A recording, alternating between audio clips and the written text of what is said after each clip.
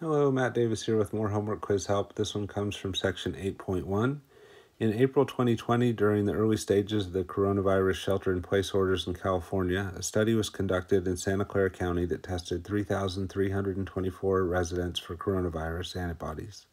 The test revealed that 51 of those tested had been infected with coronavirus. Determine a 90% confidence interval for the true proportion of Santa Clara residents who had been infected with the coronavirus at that time. Enter the margin of error from your calculations below and round your margin of error to 4 decimal places. All right, so we're going to actually begin by backing up to the previous question, which asked us to come up with a point estimate for the true proportion. And if you're trying to find a point estimate for the true proportion, then that point estimate would be the sample proportion p hat. So our point estimate for the population proportion would be p hat.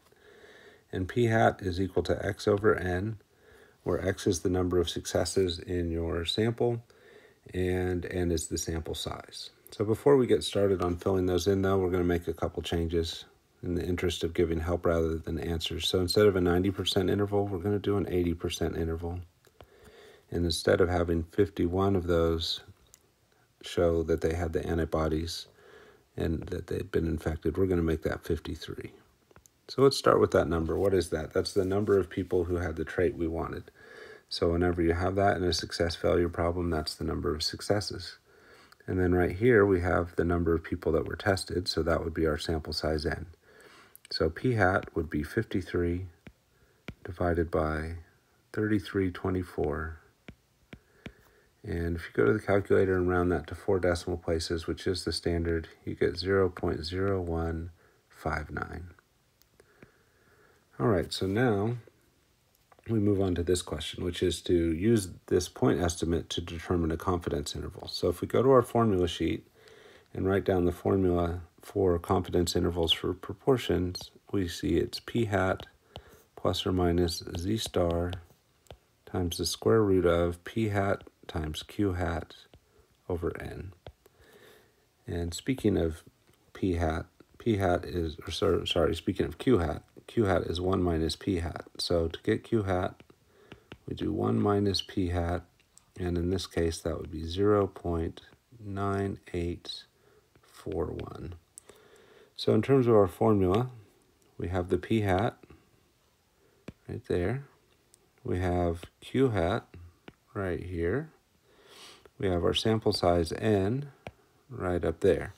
So the one piece that's missing in our formula is z star. So we need to work on that piece, and then we can start filling in the formula. So let's go ahead and do that down here below. A little bit of quick scratch work. So we draw a bell-shaped curve. We put the area in the middle, which we've changed to 80%, so that would be a 0.80 in decimal form. That leaves 20% left over, or 0.2, and we need to split that 0.2 among the two sides, so each side would get 0.10. Sometimes people forget to do that divide by 2 step. Make sure you remember to do that. And then this boundary right here would be z star. So even though that's the value we want, right, that's that z star we're looking for, we're going to go ahead and start out by finding this z on the left-hand side right here, which will be the negative one. And we do that just because it works a little bit better with the inverse normal. When you're doing a z-score for these, you want to do the inverse normal function, and you want to put the area to the left, and we have the area to the left written down for the negative z. It's 0.10. So let's go to the calculator, see what we get for that. So on the calculator, we want to go to the distribution menu. We want to choose inverse normal. We want to put that area to the left in, press enter. So we get negative 1.281, but following the 1 is a 5, so we'd round up and go negative 1.282, remembering to always put exactly 3 decimal places on z-scores. So that's negative 1.82, so that means that this one is positive 1.282. And so now we have the final piece for our formula sheet, and we can jump in and start working.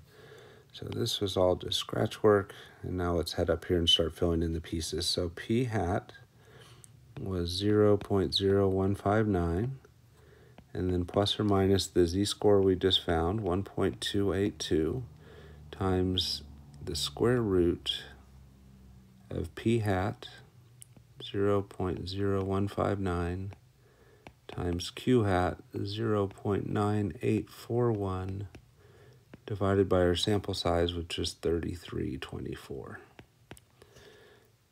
So that's going to be 0.0159 plus or minus some amount. Let's go see what that amount is on the calculator. So we're going to start off with our z-score, 1.282, times the square root, so second square root. And then we want to make sure we get all three of those numbers in the square root before we press enter. So first the p hat times q hat, and then divided by our sample size, 3324, and then close the parentheses after we have all three of those numbers inside of the square root. And then we want to round that to match the number of decimal places we put on our point estimate. We put 4 decimals on our point estimate, so we'll put 4 decimal places on this margin of error number as well. So 0.0027, except for the 7's followed by an 8, so we'll round up 0.0028. So plus or minus 0.0028. And then doing the subtraction and addition will get us our confidence interval. So P is somewhere between. If we subtract, we get 0.0131. So that subtraction is this number minus that number. So that's how we're getting the first one. And then if you do the addition instead of the subtraction, you get 0.0187. And that would be your confidence interval. And that was kind of the directions, was to find the confidence interval. That's the big picture question. But then if we look at what they asked us to enter into the active learning, it said just to enter the margin of error. So which part is the margin of error? The plus or minus piece right here is the margin of error. So that's what we would want to box and put into active learning. Not the plus or minus portion of that, but just the number. So 0.0028 is what you'd want to put into active learning. I would encourage you to always start off writing the formula sheet or the formula down from the formula sheet like I did here. Make sure that you are matching decimals on your margin of error with your point estimate.